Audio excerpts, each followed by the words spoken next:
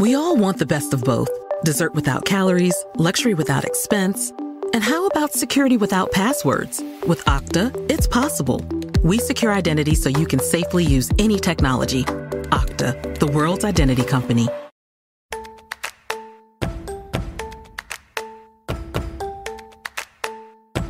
I'm Yasmin Gagne. I'm Josh Christensen. And this is Most Innovative Companies. On today's episode, Fast Company Editor-in-Chief Brendan Vaughan on our special cover feature about the 10 most innovative people in the last 10 years. I started to worry a little bit that Ryan Reynolds is too everywhere. And by the time that he appears on our magazine and on our stage, that people will have had enough. And then Deadpool came out. Glossier CEO Kyle Leahy on the company's strong connection to fans. How lucky brands would be and how many brands would kill to have this many people wanting to have a conversation about your brand. And as always, keeping tabs. That is 10 separate places. I mean, yes, I subscribe to all of those, but still. Sadly, I do too. But first, here's the download. The news you need to know this week in the world of business and innovation. On Tuesday, Vice President Kamala Harris and former President Trump had a heated debate. And who won? Swifties, because Taylor Swift also endorsed Kamala Harris right after the debate. So, pretty big night for Kamala Harris, I would say. I also love the idea of, being an undecided voter. There are so few. And being like, oh, fuck, Taylor Swift endorsed this lady? Yeah, it's the undecided voter thing is always baffling to me, especially now in these elections. The New York Times is like, we found 2 18-year-olds. Great. But anyways, the two candidates had a debate. Trump was crazy. Kamala, by all accounts, won the debate by most measures of people. What was missing from the debate was any in-depth talk about AI. It got mentioned a little bit, but not talked about a little bit. So not a big debate for the Fast Company crowd, but a little more for the Inc. crowd. We've had some small business talk over there for our sister publication. So go over to Inc. to read more about Kamala Harris's small business plan. Last month, the year-over-year consumer price index dropped to 2.5% from 2.9% in July. This is the lowest inflation has been since February 2021. However, one of the underlying factors, the cost of housing, is still high. The Federal Reserve has a policy meeting next week and is expected to announce quarter-point rate cut, though a large half-point rate cut is not off the table, in hopes of boosting a slowing job market. Our guy, Jay Powell. Let's get it. Jay Powell. On Monday, Apple launched their new iPhone, the iPhone 16 and 16 Pro. I think I'm still on iPhone 13. My phone's really falling apart now. I think I'm on a 14. I actually thought I was on a 16, but that cannot be the case. No, clearly not. Unless you're from the future, yes. Do you have something to admit to me? Yeah. These new devices will come with Apple Intelligence, which is their version of a generative AI assistant. I'm assuming it's similar to Google's Gemini at this point. The first version of this AI tool will arrive in a software update this fall. Apple also launched more products, including a slimmer version of Apple Watches, which everybody was asking for. It's too chunky on your wrist. They put it in that machine that crushed all the tools of human creativity in their ad. They also launched a new software update for AirPods that'll be good for the Apple AirPod 2 Pro that will allow them to perform as hearing aids. Meanwhile, both Apple and Google are facing big fines after both companies lost court battles. Google lost an appeal in the EU's top court about a 2.4 billion euro fine from the European Commission for breaking antitrust rules. Apple lost an appeal against an order from the European Court of Justice to repay 13 billion euros in back taxes to Ireland in a case about illegal government aid for corporations. Damn. Get your bag, Ireland. Yeah. Europe is coming for you guys. Yeah, man. Europe is like John Wick and big tech killed their dog. Right. Next news story. I'm going to start with a little pun here. Turbulence at Boeing. Get it? See what I did there? Is continuing, this time with the International Association of Machinists and Aerospace Workers. Union members voted down a tentative agreement with the company because it failed to reach the workers' original demand for a 40% wage increase over 3 years, offering only a 25% increase over that same time. They also wanted a restoration of traditional pensions, while Boeing only offered higher retirement contributions, a lump sum payment, and a commitment to building their next plane with union workers in Washington. Workers are now on strike, which is not great for a company with a huge backlog of planes to make and doors to fly off in midair. SpaceX has launched a billionaire into space to conduct the first private spacewalk. That is, the first spacewalk not done by a professional astronaut. Tech entrepreneur, he basically created a payments processor, which is pretty boring. Jared Isaacman. What is the job that you want to least hear first time done by a non-professional? I know. Like it's surgery, just like, this may be one of them. Tech entrepreneur Jared Isaacman shared the cost of his trip with SpaceX, but wouldn't say how much he paid. The flight brings the crew into orbit far past the ISS and Hubble telescope to test SpaceX's new spacesuits. And that's the news you need to know today. So, Josh, if you had to be on any magazine list, what would it be? Well, I mean, I'm not very innovative, so I don't think I'd make any of our No chance. covers. Neither of us are making most innovative. Like, let's just be realistic here. But yeah, I mean, you haven't heard my idea for a B2B SaaS company, so you don't really know, but I'm like, sorry, it's also I apologize. It's very uninnovative. It's I need regressive to at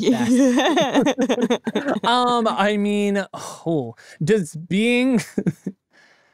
Man, I'm realizing I don't know. People Magazine's Most Beautiful People, People Magazine's Best Pets, GQ Men of the Year. Oh, Best Pets. Doing Best Pets. That's but you the one can't. I But be on. you can't be on the Best Pets list. How about Maxim's Hot 100? Maxim's Hot 100. Incredible answer. That's a good one there. I don't know. What's one where I just want to just give me lots of money so I can be on some like Forbes list. Right. Yeah. 40 under 40. Yeah, actually, that is legit like an earnest answer. I've missed the boat on the 30 under 30 list, but I still have 6 years to be on those 40 under 40 lists. So that's kind of where I'd want to be. You'll have access to a network of all kinds of grifters. Yeah, exactly. My boy Tim Ferriss out here. What about you? What list would you want to be on? People Magazine's Most Beautiful People, Inside and Out. I you think, know me. Or I think it would be really fun to be on like a worst dress list. Oh, yeah, that would be a fun one to be on. Yeah, I want to be on who wore it best. Oh, yeah. And you could be like the worst version. Worst one. It's me and Josh Gad, and I'm the one who wore it worst. The other one that cracks me up is in the UK, and I don't remember which publication it's run through, but I believe it's run through publication. They have the annual Bad Sex Award, and it's for bad sex scenes in books. Like the worst writing about it. Oh my God, that's terrific. Honestly, writing about sex in books is so tragic overall. No one's it is. No, the awards every year are so funny. I would love to be nominated one day. I do love that. So, well, short of us having Fast Company's most innovative fan fiction list, I don't think we're going to have anything quite that tantalizing. But we do have a new list out that was just announced this past Monday, and it's a big one. Yeah, so our latest cover is called The 10 Most Innovative People of the Last 10 Years. And we picked 10 people involved in business, running the gamut from entrepreneurs to big tech CEOs to celebrities, to talk about their influence on culture. And joining us for the first time on the MIC podcast to talk about all this is Fast Company Editor-in-Chief Brendan Vaughan. Welcome to the show, Brendan. Thank you both for having me. I'm sorry it took me so long to get here, but I'm glad to be here. If this segment goes badly, we're not going to be on the air next week. It's basically the editor-in-chief's here, everybody. If this section goes badly, this will be my last appearance in the MIC podcast. I will go back behind the scenes where I belong. This is the 10th year Fast Company has put on the Innovation Festival, and we're celebrating it with a special series. Tell us what inspired the series. So I was just trying to think of something that we could do to recognize the 10th anniversary of the Innovation Festival. Anniversaries are a magazine world staple. We love to celebrate our big moments. Really, we always have great speakers at the Innovation Festival. If you look back over the years, it's incredible, the folks that have come. But to make this the 10 most innovative and use that device to both select a list, a really diverse list of people across industries, use that framing to kind of have a great magazine package, great content on our website where we take a look and make an argument for the inclusion of these 10 people, but also give them a good reason to speak at the Innovation Festival and have that group of 10 people form the kind of spine of the programming for the festival. They are by no means the only people that will be there, but they are going to be the sort of the center of the main stage. Probably the reason that you might want to come. Brendan, when's our Innovation Festival again? Yes, our Innovation Festival begins on Monday, September 16th. That day is mostly our fast tracks, our field trips for grown-ups all around the city where our readers can come and go behind the scenes of the companies that we write about in Fast Company. And then the stage programming at the forum stage and our workshops at the Convene Hub, which is right by Zuccotti Park, One Liberty Plaza. That begins on Tuesday. So does the main stage programming at the Tribeca Performing Arts Center at BMCC, Borough of Manhattan Community College, on Tuesday the 17th as well, running through Thursday.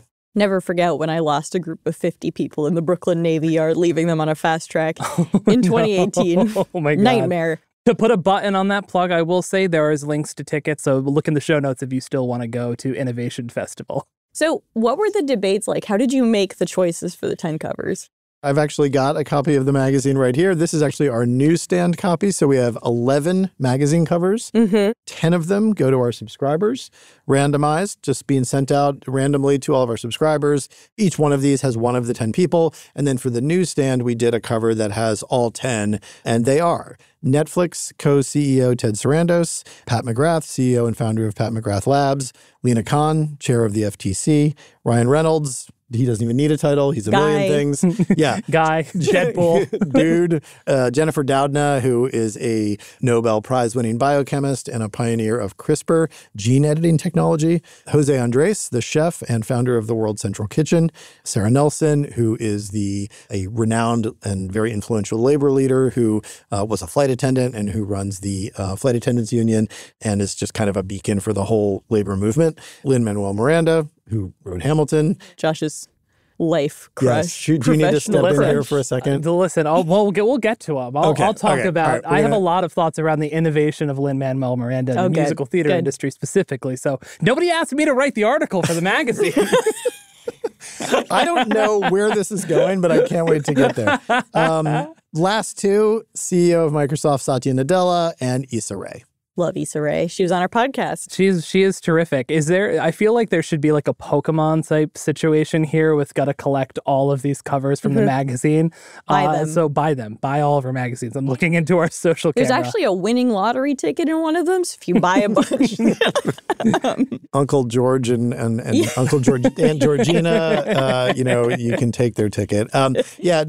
It would be hard to get all 10 because you'd have to be like a subscriber in 10 different places and just randomly get them. But now that I'm thinking about this, I'm going to see if we can figure out a way. And it's hard to make a list that feels comprehensive across the whole business world and the culture world, which we cover in Fast Company as well, with 10 people. I mean, that's kind of a tall order. Obviously, there's going to be people that absolutely belong who aren't on this list. I invite people to argue about who is on this list. That's a fun thing about making lists is that, the point of them is to recognize people, but also you just know that people are going to have feelings about it and they're going to be supportive or they're going to be opposed and say, what in the world is this person doing on there? Bring it on. I love that stuff. Love to have those conversations. So there are some pretty famous people on this list. We've talked about Ryan Reynolds, Issa Rae, but I want to talk about some of the names that may not be as well known. And let's start with Lena Khan, who you're actually interviewing on stage. Yes.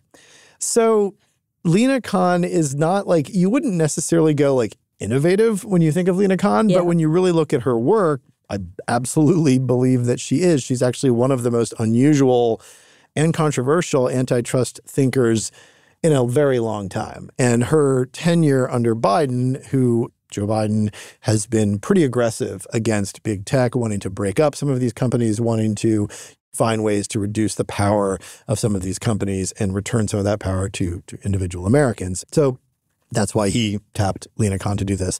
Lena, when she was still a student, wrote a paper that was about Amazon. And it was a very different time back then with Amazon. Amazon was in the stage when they were undercharging for everything in order to capture market share. That time. Yeah, that time is definitely no longer happening. But and to be clear, she was like a Yale law student. She wasn't like a high schooler. Yeah, no, this was she would have been wild. She wasn't riding her tricycle down the street. Science student. Bronx science student Lena Khan. She was obviously like a very serious thinker by this time and headed for a spectacular career that is now well underway. But her basic idea was that we've always thought of antitrust as, does this make things more expensive for the consumer? And that was sort of the defining question forever about antitrust. And if the competition was not creating higher prices for the consumer, it was kind of like, okay, you guys are good. Yeah. She totally reframed that and made it much more about all the other ways that monopolies and not very competitive business situations can affect workers, can affect consumers in other ways, can affect data privacy, like all kinds of things. I mean, there's that line like, if it's free, you are the product, you know? And I think that Lena just came at it from this angle, and it did and still does piss off a lot of people who they just don't agree with her basic premise that this is anti-competitive. They believe that actually looking at it this way is going to reduce entrepreneurship, give brilliant, entrepreneurs and startup geniuses less of motivation to start, companies and try to create. Because they're like, oh man, I can't build a monopoly now. What else are you supposed to do when you drop out of Stanford? It's you don't have many options. So, that is kind of her basic framework for thinking about antitrust. And she's had some major successful lawsuits, right? She has had successes with lawsuits involving NVIDIA, the biotech firm Illumina. She has had some high-profile losses that people have been happy to kind of pile on. Meta, Microsoft. The Microsoft case is pending appeal, but she lost in the most recent round and it's under appeal. So, yeah, she's had a mixed experience. She's got a lot of huge fans and support from the left, Elizabeth Warren, Bernie Sanders. Every Indian parent. Yeah. Yes. And also some interesting support from across the aisle. Her ideas have created some unusual bedfellows. I mean, so J.D. Vance is a big fan of Lena Khan. So is Josh Hawley, the senator from Missouri. Matt Gaetz. I mean, so there's the true freaks on her side. Yeah, I mean, it's weird. Elizabeth Warren must be feeling real weird at those cocktail parties. It's definitely not typical. I mean, you don't often find a public figure in public life who is admired by people as different as those two, and the reasons for that just have to do with a growing belief on the right that these tech companies are dangerous at the size that they're at, and particularly their ability to collect a lot of data and harvest a lot of data from consumers. Right. Yeah, they like billionaires, but have an issue with their companies. To give our listeners some context, she was actually in the news this week because some Kamala Harris donors want her out, right? Reid Hoffman, the founder of LinkedIn and a board member of Microsoft that, as we just mentioned, has been in a legal battle with the FTC and Lena. He told CNN that I hope that if Kamala Harris wins, she will replace Lena Khan as FTC chair. He is not a fan. And there's been more recent reporting, all of it anonymous, it should be noted, at least as far as I can tell. I haven't seen any names attached to any of this, but there's this idea that lots of big Kamala Harris donors would like to see her replaced as well. I don't know what their reasons are because I don't know who they are, and none of it has really been on the record, so we should be careful about that. But I think we can probably safely assume that the reasons are similar to the reasons that Reid Hoffman and Barry Diller called her a dope, which is just real mature, Barry. It's all over the political spectrum, and you have lots of different, both supporting her and opposing her. So last year, fewer than half of U.S. households subscribed to traditional cable and satellite services, in part because of Netflix. Tell us what co-CEO Ted Sarandos has to say about where the company's headed. Netflix is kind of headed everywhere. That's Netflix's model, right? They're all over the world. They get criticized for this. You see lots of culture critics talking about, it's all garbage. Have either of you seen the new Nicole Kidman show on Netflix? I have seen this, yes. Worst thing I've ever watched. I just really badly want a second season now. My God. Anyway, Ted Sarandos. So Ted, who I'm interviewing on stage also at the Innovation Festival, is a real, I don't want to say old-fashioned because his thinking is pretty modern, and he's really, he's one person. He's the co-CEO with Greg Peters, so they have a power-sharing arrangement that seems to work fairly well for them. Well, Bella Bajaria is the head of content, and Ted handles like publicity, and he does lots of kind of diplomacy. He travels the world. He talks to lots of people in the creative community. He's very good with them. He is a strategy person. He is exceptional at timing. Ted was involved with deciding when to begin to make original programming. Wow. You know, Netflix has had a bunch of moments over the years, not all of which involved Ted Sarandos, but they've been good at figuring out, like, when does streaming become feasible for a large enough people that it makes sense to kind of depreciate and downplay the DVD by mail original business, switch over to streaming? When does it make sense to stop licensing all of your content and start making your own? When does it make sense to start putting advertising on the network? The advertising part, by the way, jury's very much out on that. They're actually struggling with advertising. They've lost a couple of key executives. And Wall Street loves Netflix in general. Not always, but like lately for sure. But they don't love the pace of the advertising tier that they've added. A lot of people are actually subscribing to it, but they're not bringing in an enormous amount of actual revenue yet. But so, you know, Ted he's this kind of slightly old-timey, backslappy studio head kind of guy. And he's very charming, and he's very good with creators. And, you know, he does have this like clearly a pretty good sense of when to make these like big bets that by and large, not every one for sure, but by and large, you know, have paid off. He's been there for a long time, grew up in Arizona, just an interesting character that we chose to kind of devote like the most space to in this issue with a big story on him. And he's responsible for a pretty particular company culture, I would say, right? Where executives are encouraged to sort of air out their mistakes all the time. Netflix has this famous culture doc. Yeah. Which is I'm forgetting, it's not called the culture doc. It's called the culture something. Manifesto. It's a very tech world thing. You know, I mean, Netflix was, before they had the LA operation, they were a Bay Area company. It has much more in common with San Francisco-style tech companies than it does with LA studios. Beyond the tech world, I want to talk a little bit about Sarah Nelson, who you mentioned earlier.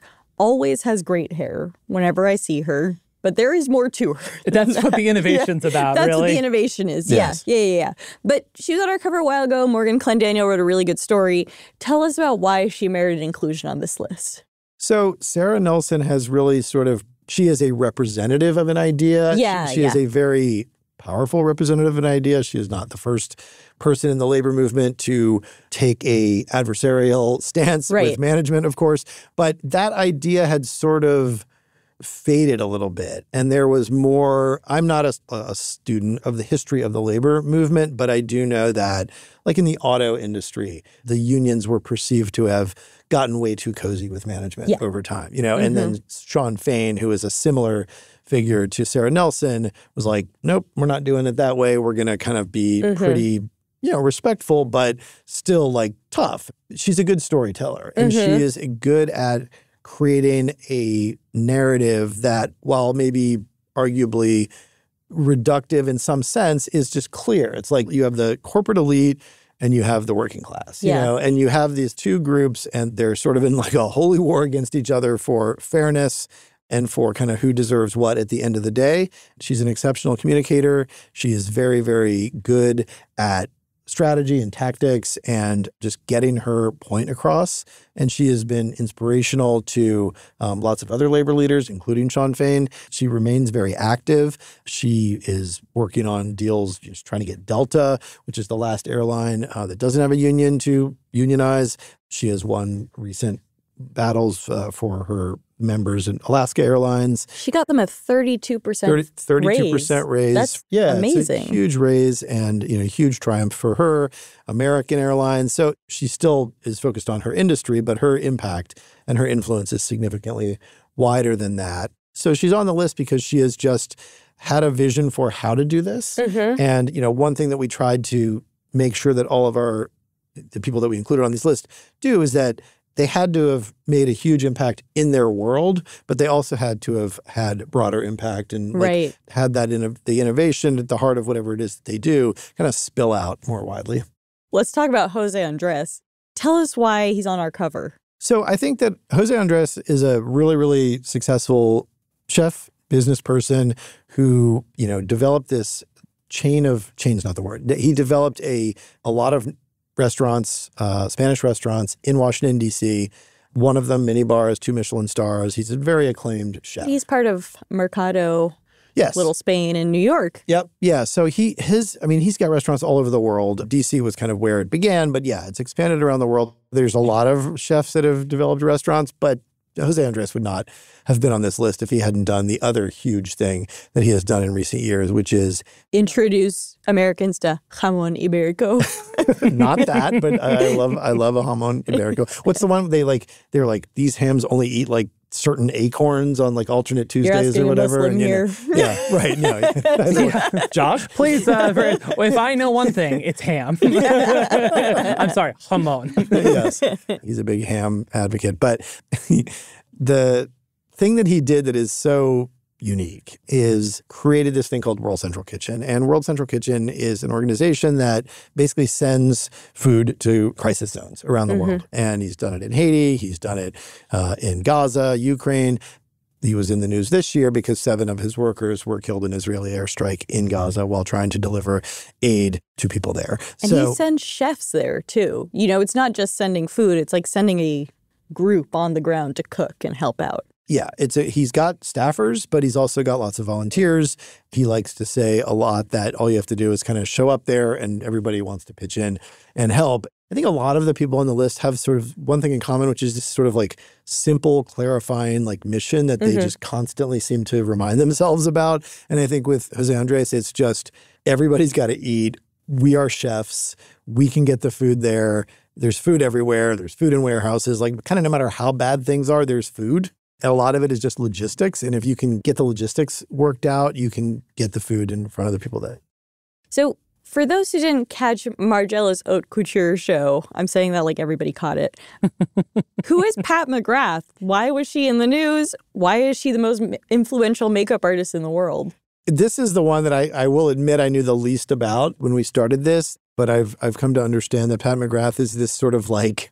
People call her mother. Yeah. She just brought this enormous level of creativity to something that I guess was always less about thinking of the face as like an artistic palette. Yeah, yeah. And more like just the, really high quality makeup that kind of does the thing that makeup has always done. And she just doesn't think about it that way. Like she did this thing. And I mean, I'm saying this like I'm like discovering this. I'm not at all. There's like, people that are into this. This is like incredibly old news. But like, this glass face thing that she did inspired by like porcelain dolls. And she created a makeup system, I guess, that basically makes your face look like it's kind of made of glass. And she's coming out with a product for that. And she brought something really unique to the list. She's like a dame of the British Empire. She's just like a beloved person who has accomplished this like level of notoriety in a world that just wasn't really kind of known for producing that kind of person before.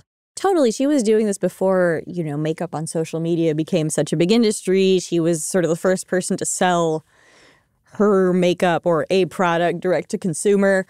And she has the ability to work with designers to translate their vision into makeup. It's like an ability to complement their art and create art in and of itself. So Satya Nadella was already a recent cover subject. He's the CEO of Microsoft. Why did he make it on the list this year? I think I know. Yeah, I mean, Satya Nadella has taken Microsoft, which was a company that, people had just kind of written it off 10 years ago. Yeah. There was still Microsoft Word and the whole Office suite installed on a gajillion computers all over the world. It's not like the Justin Long, John Hodgman commercials. Yes. Just kind of put that nail in the coffin. For those of you who don't remember that, these were these Apple commercials where there was the cool actor and the nerd actor. The nerd was Microsoft. The cool actor was Apple. And that summed it up. Great reference. I mean, that was basically what everyone thought about Microsoft, which is that, sure, like, I'm not going to like stop using it, but man, it is dreary stuff. And Satya, not all at once, made a big bet on reorienting the company toward AI some years ago, did this pretty smart deal with OpenAI where they got, they had a unique and privileged partnership with OpenAI, so made a big bet there, and was just right at the forefront of the kind of generative AI revolution that didn't begin in November 2022, but became known to the world in November 2022 when ChatGPT came out, and has just had this first mover advantage that has kept Microsoft at the forefront in ways that just even people like Harry McCracken, who wrote that story, that cover story that we ran in September of 2023 about Satya Nadella, would not have. My point is that even the most in the know tech journalists and other tech insiders just would not, I think, have predicted that Microsoft's relevance and just kind of heat in 2023, 2024 and beyond would be what it is. But his first decade as CEO wasn't totally without disappointments, right? There has certainly been swings that Satya has made that have been whiffs, but he has had this big success. And, they passed the $3 trillion in market cap this year. Yeah, my dad used to work for Microsoft, so I think of Satya as the guy who lets my parents pay their mortgage. Thanks, Uncle Satya. Yeah, thanks, Uncle Satya. Josh, can you tell me what CRISPR is off the top of your head? CRISPR is a gene editing. It basically was a discovery. It's an organic thing. I can't remember the exact terminology. I'm just trying to put you on the spot. No, but that actually I couldn't tell you. I know it's genes related. It's basically discovered this. It's not an amino acid. I'm coming off the wrong scientific terms. You watch too much hair care commercials. That's how you know what an amino acid is. Yeah, no, I do know things. I listen to Radiolab. I mean, I don't know the words. Mitochondria. What are we doing here? How do you not remember what a clustered, regularly interspersed short palindromic repeat is? Yeah, that's what I said. Yeah, yes. Yeah. Jennifer Doudna is obviously a scientific genius, to state the very obvious. Her work has had a huge impact and is now being commercialized in ways that are going to help with diseases that range from sickle cell to diagnostics for the Zika virus, disease models for Alzheimer's, therapeutics capable of attacking cancer cells. There's a lot that you can do with this technology. And she and her partner, whose name is Emmanuel Charpentier, they sort of first published this paper in Science 12 years ago, but then won the Nobel in 2020. And she has an organization called the Innovative Genomics Institute, and she has a lab at Berkeley. She's another one whose work just has massive, massive impact beyond the things that she personally is going to do with it. Tell you, I totally forgot about Zika. Yeah. Yeah, that's TBT. Throwback. Yeah. Throwback disease. Zika is your TBT, Throwback Zika. Thursday. So let's talk about some of the celebrities. Our listeners have heard from Ryan Reynolds if they listen to any podcast ever. Watch TV at any point. That guy is everywhere. Ryan Reynolds is everywhere. I will confess that kind of in the final month or so of us putting this whole issue and this package together, I started to worry a little bit that Ryan Reynolds is too everywhere. And by the time that he appears on our magazine and on our stage, that people will have had enough of Ryan Reynolds for a minute. And then Deadpool came out, and it was unbelievably gangbusters and successful. And clearly, if there's fatigue, it's not everywhere. Certainly your favorite movie that came out this year. I haven't seen it yet, but I'm going to see it. But yeah, no, Ryan is not really just in Fast Company, of course, because he's a movie person. He's there because of his advertising work, his brand work. He's really been pretty creative about just doing advertising in ways that are really irreverent and casual almost. Yeah. Some of the stuff that he's done through his companies like Aviation Gin and his work for Mint Mobile. And, just the advertising, Maximum Effort is his ad firm. And the philosophy, tone is really the right word, I think, for the work, has been successful for him and his partners, but also has kind of permeated out throughout, much more broadly. Yeah, one thing I'll give him credit for is he has so much self-awareness baked into all his ads. It's almost like he's turning you and being like, you're watching an ad anyway.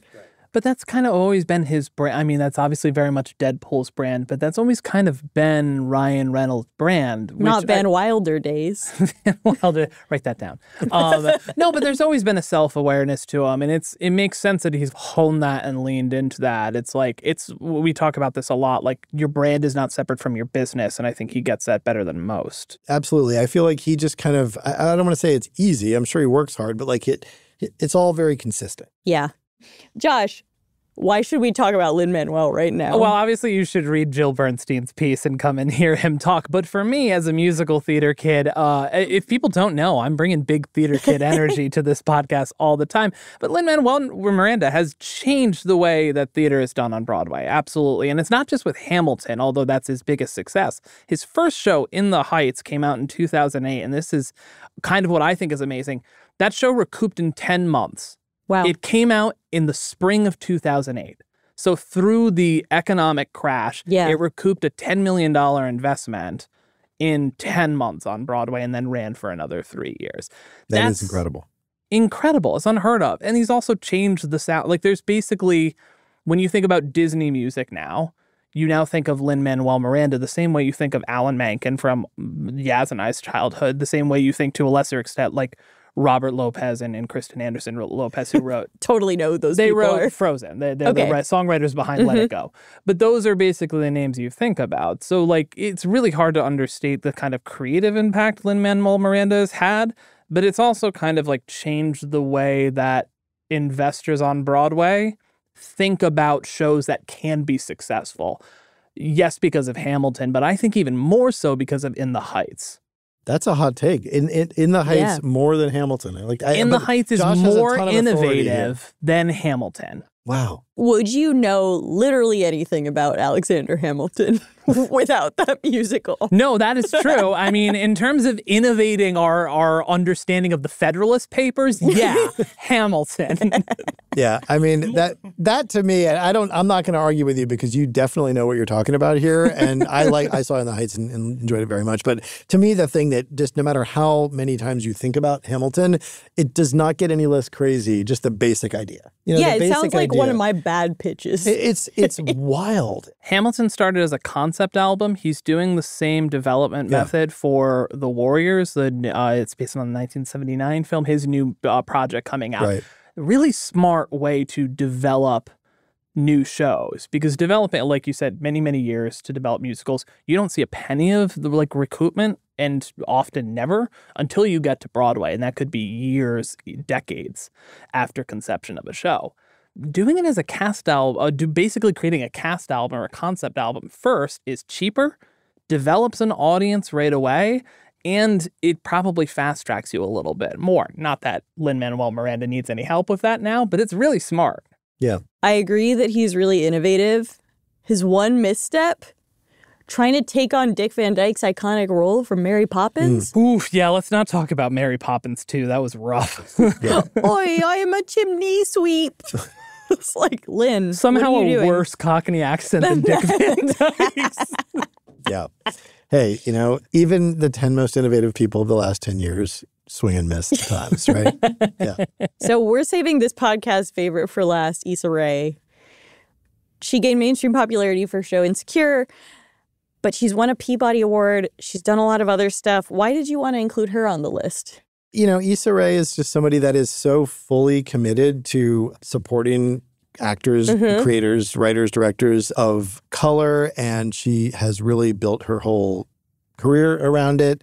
Things kind of began with The Misadventures of Awkward Black Girl, which was that YouTube series that she wrote. She kind of got the money from the internet.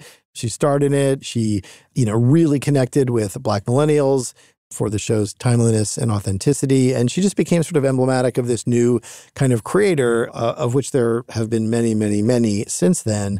DIY, underrepresented, and just kind of did it herself. She made Insecure for HBO. She built on this kind of broader mission with Hooray. I don't know if I'm saying that right. The company that she founded in 2020 that has TV and film, has a talent management division, marketing, music, all built around creating opportunities for people of color.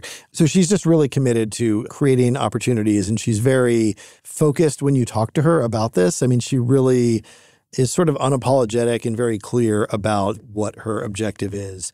And it's a very repeatable kind of philosophy that she's able to apply across a lot of different areas of her business activity.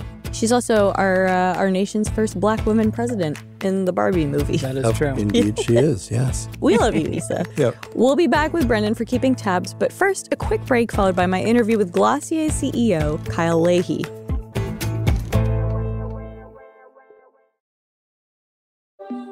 We all want the best of both. Dessert without calories, luxury without expense, and how about security without passwords? With Okta, it's possible. We secure identity for your business, so you can safely use any technology. You can build experiences that are richer and more secure, grow revenue without running up costs, and scale easily, no matter your tech stack. Enjoying the best of both? It's possible. It's Okta. Okta, the world's identity company.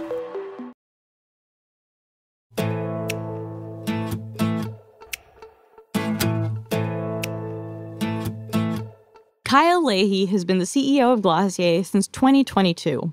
She took over from its very prominent founder, Emily Weiss. Now, to me, the brand will always be closely linked to millennials, and I'm a millennial, so that's no shade there. The company's always had this kind of light, minimal aesthetic. It has never promoted having a full face of foundation and concealer. It's always been about sort of like natural beauty, or as a friend of mine described it, you need to already have nice skin and then look kind of wet. Their first products launched when I was in my early 20s, and I remember buying the face mist, skin tint, and best-selling balm at the time. 10 years later, though, with so many millennials in their 30s, like me, I wanted to know how Kyle thinks about Glossier growing up alongside its customers. I think we are building a forever brand and that we're on year 10 of building a 100-year brand. And I think brands that have that longevity and resilience connect multi-generational because they're actually not connecting with just one demographic. They're connecting on a psychographic. They connect with a mindset and they connect on a values basis and a deep emotional basis. And Glossier, I think, has tapped into that in a way that I think very few brands in any category have done to that level in the last decade. To me, that's why people wear the sweatshirt of a beauty brand or they line up for hours outside of a store opening is, yes, for the products and experiences and the joy that we create, but more so because they want to be part of something bigger. And I think that ethos allows you and gives you the runway to connect across generations. So we see that in that we obviously grew up as a millennial brand. Yeah. And we continue to have a big contingent of our consumer base, which is millennial, but we have now kind of jumped and continue to resonate with Gen Z and increasingly Gen Alpha. And we see that in things like our social platforms. So Instagram, we continue to see really healthy growth. Yeah. Even a lot of people see that platform declining. For us, it's still a really important brand platform for us. And we continue to see significant growth there. We just passed 3.1 million community members on Instagram. Yeah. But yet on a platform like TikTok, we've seen exponential growth where we've gone from about 1 billion views on hashtag Glossier to now about 3 billion since we launched at Sephora. So to me, we're seeing like how the generational trends are coming to life. Are we where our customer is? Are we in the conversation?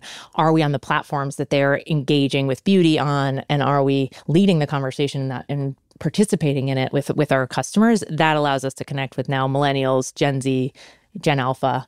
And then we see this fun like mother-daughter shopping dynamic. So for us, it's really about the whole picture and how we kind of grow with people and stay across generations. How do you think about kind of updating your branding as it grows up? And I'll give you an example of this, right? Glossier, I always associate with millennial pink. It's still the color of your stores.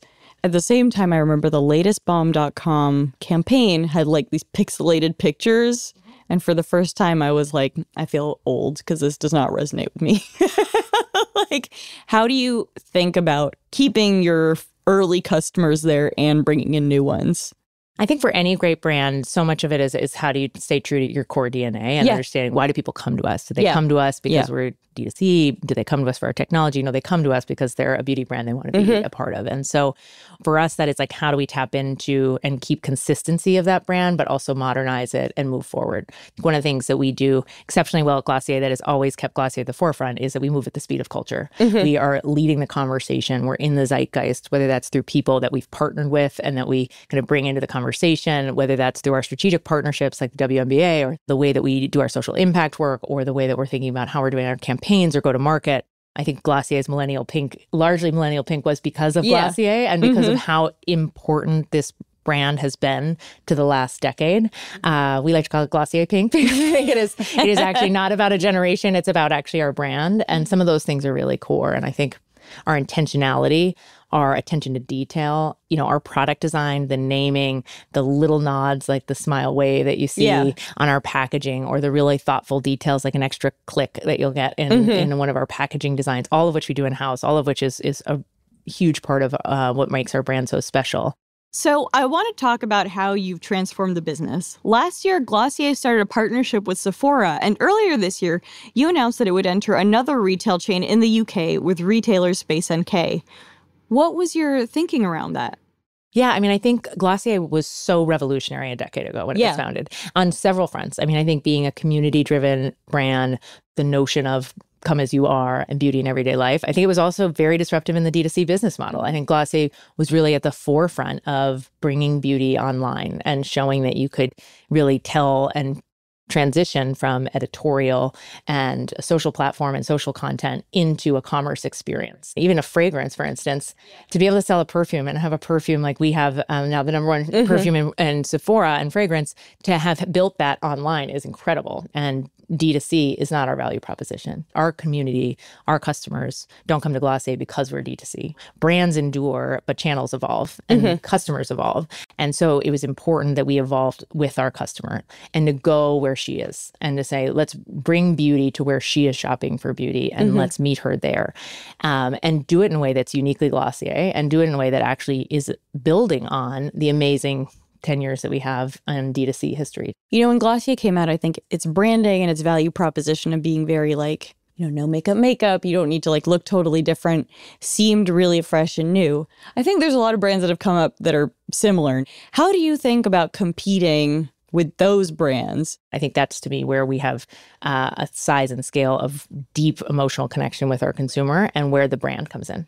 We were built from the beginning as a multi-X brand. So makeup, skincare, fragrance, body, merch. And that puts us almost transcendent to beauty as a lifestyle brand.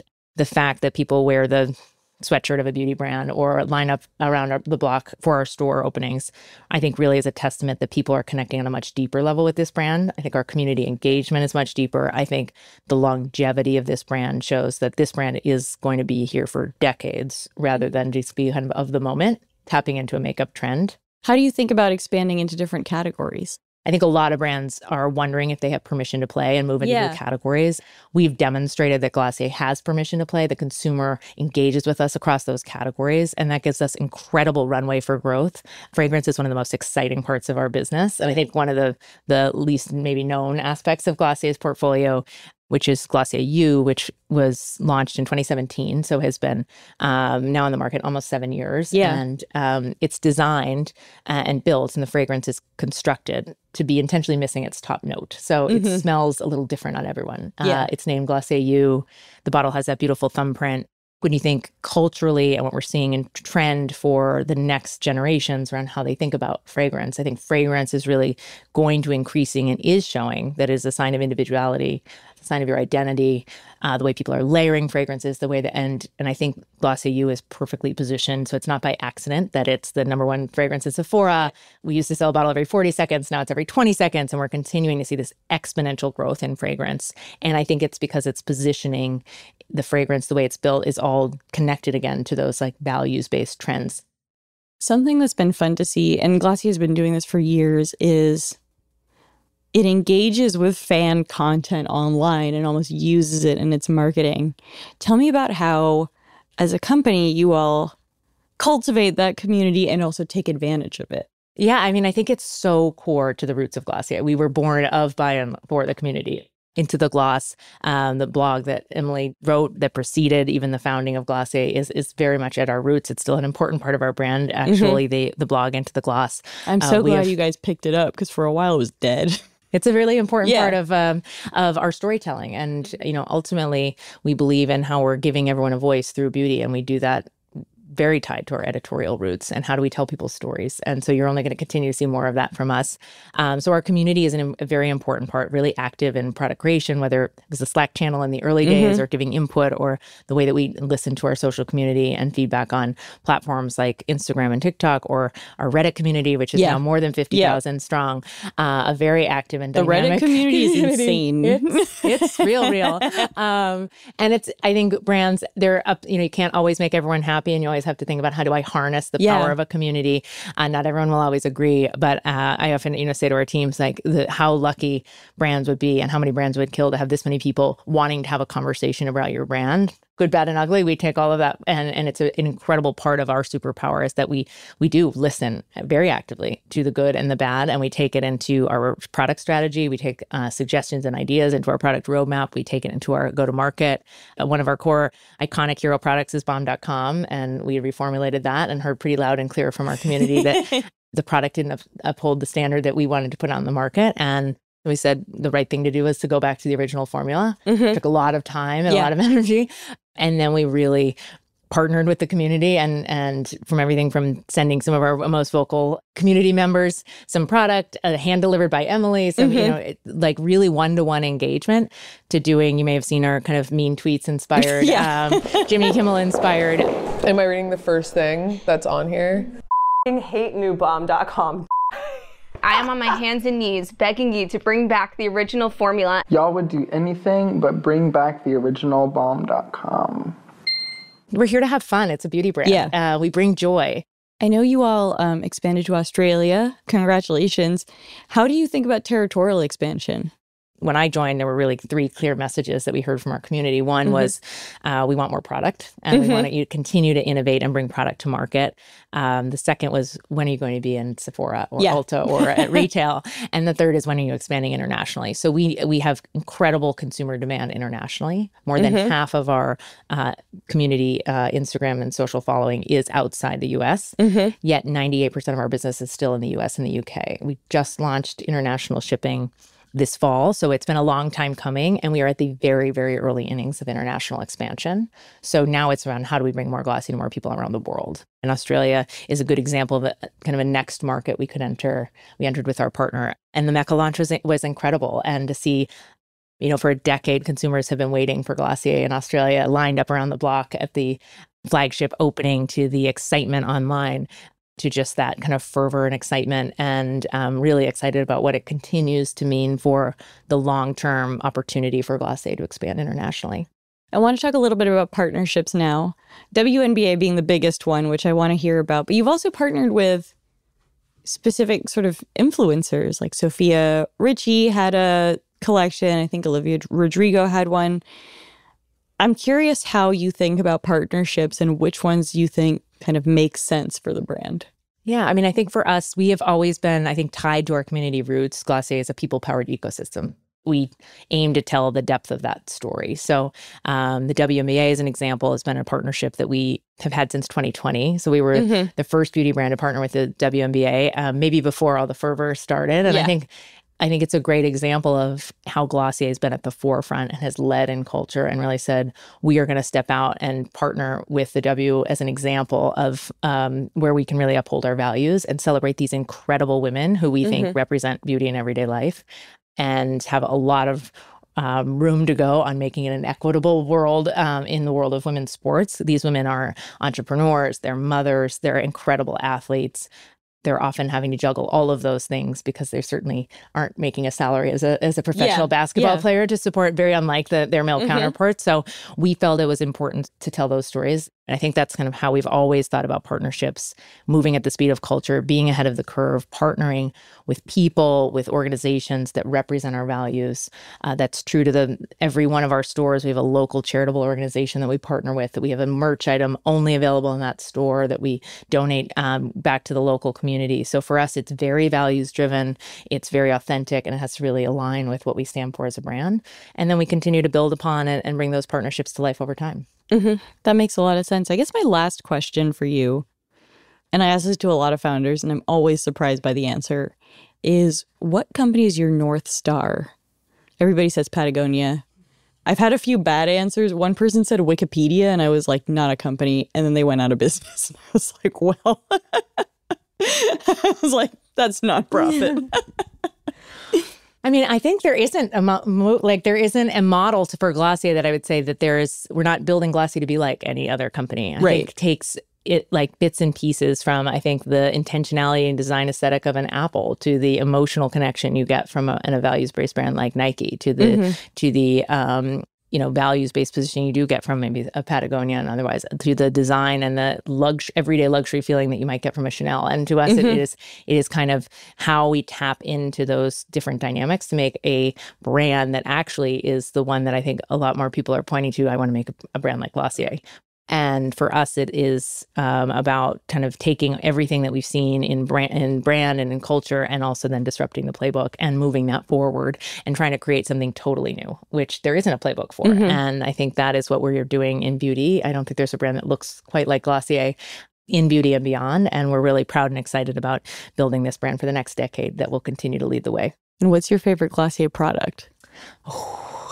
Future Dew, I think. It is kind of Glossier in a bottle. I've never used that. I thought about buying it, but I never pulled the trigger on it because I don't know how to use glowy. it. Yeah. Well, there are 3 ways that you can wear it. You can wear it as a little bit of a highlighter or as a primer. So for me, it feels like Glossier in the bottle. It is one of our most iconic products that has lasted for years and really kind of represents our skin first, makeup second ethos. I think otherwise, I'd have to say Glossier You for the reasons that I described. And I think that it really taps into what's happening in fragrance at a really deep cultural and generational level that I think is really exciting. And so I wear that every day. Cool. Well, thank you so much, Kyle, for coming on the show. Of course. I loved it.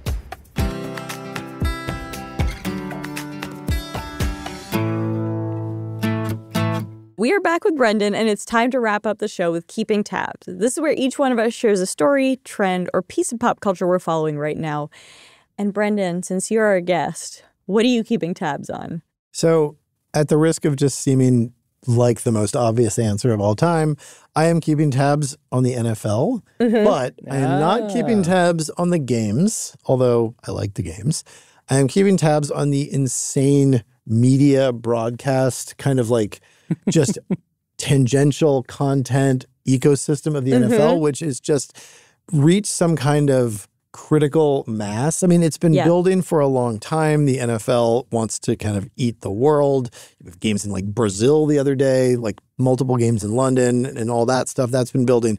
But like what happened just this year, like in the last week or two as the season has started, really just that we're in the first week, is like you have to watch all the games. You have to have Amazon, Peacock, Netflix, YouTube, NBC, Fox, CBS, ABC, of course, ESPN, and the NFL Network if you want to watch every NFL game. That is 10 separate places. I mean, yes, I subscribe to all of those, but still. Sadly, I do too. But we're like media dorks. I mean, of course we subscribe to them all. Like the average just like football fan out there, I don't think there is a limit to how badly people want to watch the NFL. And it's sad to say, but there probably is no limit. They probably are not going to reach the limit with this. They probably actually have even farther to go. I gave up a long time ago on thinking that anybody would ever like bail on the NFL. Like after like the CTE thing where everyone's like, oh my God, the NFL is going to become like NASCAR. The NFL is going to become like boxing or something. Yeah, totally. Like that is gone. That is just not going to happen. Everybody is as obsessed as ever, if not more. And then on top of this, like really kind of mind-blowing number of places that show games is like Tom Brady and Belichick are now like in the broadcast booth. You have this like Bill changing Belichick's of the doing guard. like 7 different shows at this point. Like he's on McAfee, he's on Manningcast, he's on all these different networks. Didn't somebody criticize Tom Brady's on-air performance and had to issue like an official apology? This was in the New York Times today. Oh, really? I'm sure they did. That sounds about right. I'm dying to know who that was. You have to send me that because I'll find it. A lot of people criticized Tom Brady's performance in his first game. Now it's his first game. He will presumably get better, but he was not good. Red Zone host Scott Hansen. Oh, yeah. That guy will get some, If you're under the sway of the NFL, you're going to get some heat for saying that. But like if you get paid effectively by the NFL, you're going to get some heat for saying that. But no one thought Tom Brady was good in his first game, and I will say it's hard. He was funny on the Manningcast. Like last year when he appeared, I was like, oh, who knew this guy had a personality? Not I. He is definitely emerging as a different type of person that we all thought he was. Yeah. So like even like in the Dynasty, which was the Patriots docuseries, he came across in that as kind of like almost like more sweet and vulnerable and like less AI generated. Craving Bill Belichick's approval and always the underdog. No one thinks I'm good enough. I'm going to prove you wrong.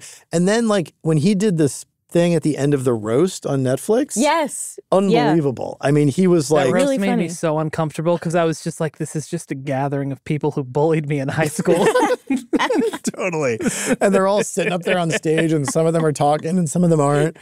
It was amazing. I was blown away by that. I did not watch it when it first came out. I actually watched it only recently, and I kind of couldn't believe it. But yeah, I mean, Belichick's on the Manicast. He's on this thing with Manning where they do this like breaking down film thing. It's like it's really like in the kind of like football nerd space where it's lots of X's and O's and whatnot. Anyway, I'm keeping tabs on all of the different ways that you can consume NFL content, all the different places you can consume it, all the sort of marginal things that are kind of swirling around it, like roasts on Netflix. Big Dude Perfect fan over here. Josh, what are you keeping tabs on? I'm keeping tabs on, this is less of a keeping tabs, more of a just like, I'm excited to tell everyone that Slow Horses is back for season 4. Great show. I love that show. It's one of my favorite TV shows. If you don't know, it's on Apple TV Plus, which I'm sure only 5 people are subscribed to, but it's a great show. It's really good. If you love British spy thrillers, it's excellent. It's actually pronounced Slow Horses. Slough Houses. Slower House is the name, but it's an MI5 like spy thriller, but it's like very funny, and Gary Oldman is absolutely excellent in it. Jonathan Pryce is a recurring guest star in it, who's an amazing British actor. It's Big just, Pryce fan. Yeah. Oh, I love Jonathan Pryce. It's so good. Everyone should watch it.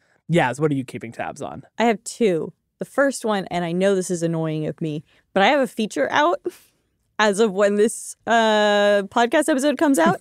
It's about Weight Watchers. You should read it.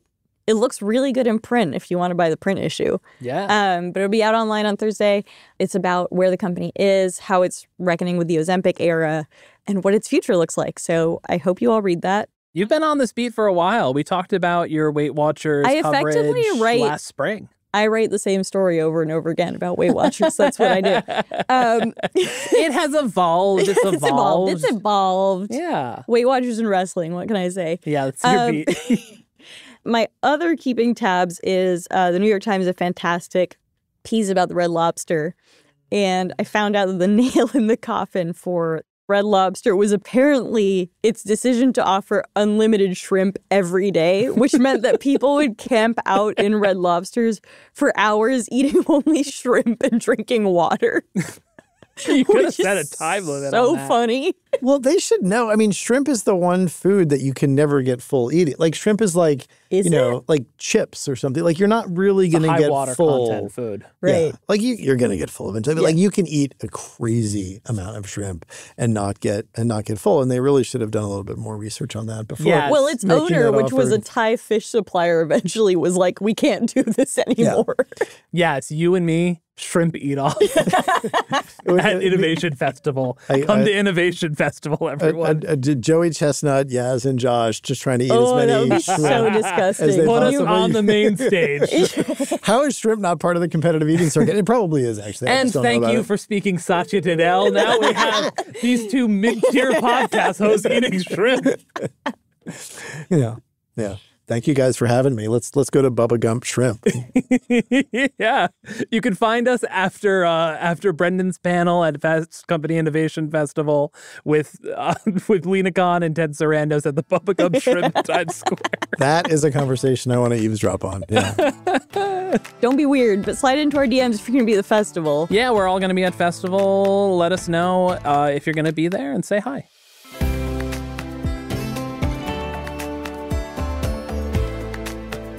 And that's it for Most Innovative Companies. Our show is produced by Avery Miles and Blake Odom. Editing by Julia Shu, mix and sound design by Nicholas Torres, and our executive producer is Josh Christensen. Remember again to subscribe, rate, and review, and we'll see you next week.